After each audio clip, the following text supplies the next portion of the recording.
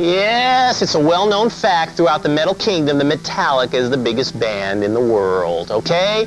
Now, how big are they? Well, they're touring the United States now, November the 9th, which is today. They are in Duluth, Minnesota with their huge stage production, and they're going to be going all over America. But recently, I was in Europe with Metallica at a very cool event. I got to witness a record signing gig for Metallica. Kids from all over the Budapest, Hungary area came and brought weird stuff, bootlegs and pictures and t-shirts and pins and cassettes. And some of this stuff the band couldn't believe had gotten to this part of the world, thousands and thousands of miles away from their Bay Area homes. It just shows the worldwide, massive appeal of Metallica, and it's just getting bigger and bigger. Cover of Rolling Stone. Of course, they were on the cover of Rip 8 times, but that doesn't matter. They're moving on to the big time, and they're still our buds, and we'll be watching for them in America on this tour. Next hour, we're going to talk about death. Metal, that is. See you.